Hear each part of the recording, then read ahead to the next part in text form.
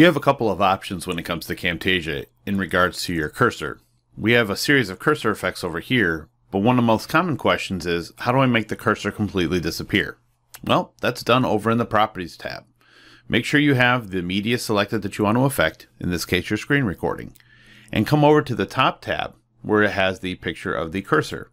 Your cursor properties are simple. You have the ability to scale the size of it up and down so that you can have better visualization, but if you want it to disappear, simply change its opacity from 100 to 0, and the cursor is gone.